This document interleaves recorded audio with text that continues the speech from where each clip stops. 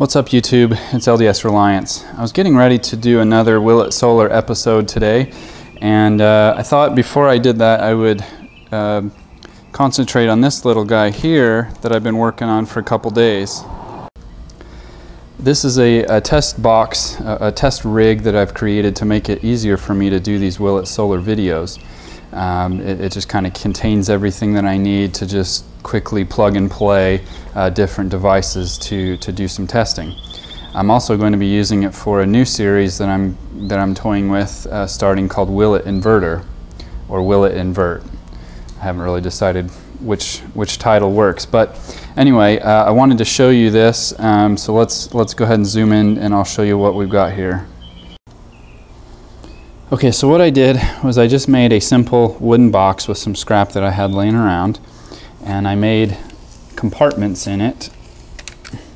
So I've got a little divider wall there that is perfectly sized to hold the average 7.2 or 8 amp hour 12 volt battery there.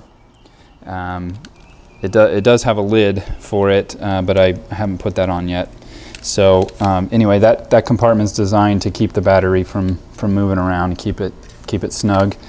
And then this other compartment here, I put one of my best, actually my best, very best 12 volt charge controller. It's a Morningstar is the brand that makes it. It's a Sunsaver 20L, which means it's a 20 amp unit. And it is like I said, a 12 volt charge controller, but it doesn't suffer from some of the weird quirks that some of these cheapo Chinese made charge controllers deal with. And then over here I've got the shunt I've got this wired to the load side of the charge controller over there, and what that's going to do is it's going to provide the resistance to make this amp meter and voltmeter work. So as you can see right now there's no load on it, and we've got 13.1 volts on our topped up fully charged battery there. And then you're probably wondering what this is. In my previous videos I've always had this gauge connected to the big battery, but I created this little battery cluster here out of AA batteries and connected it, so this has its own power source and doesn't interfere whatsoever in the rest of the system.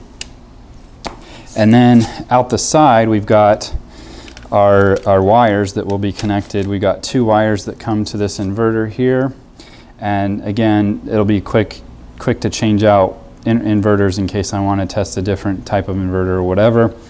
And then I've got two other wires that will go to the solar panel. And everything's already pre-wired, everything's ready to go, so I can just quickly, like I said, just quickly swap out solar panels, inverters, whatever I want to test with, or whatever load that I want to run.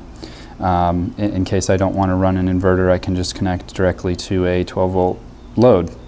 Anyway, just wanted to show you real quick this little box that I've got in case anyone cares before we do our next episode, so stay tuned for that. Thanks for watching.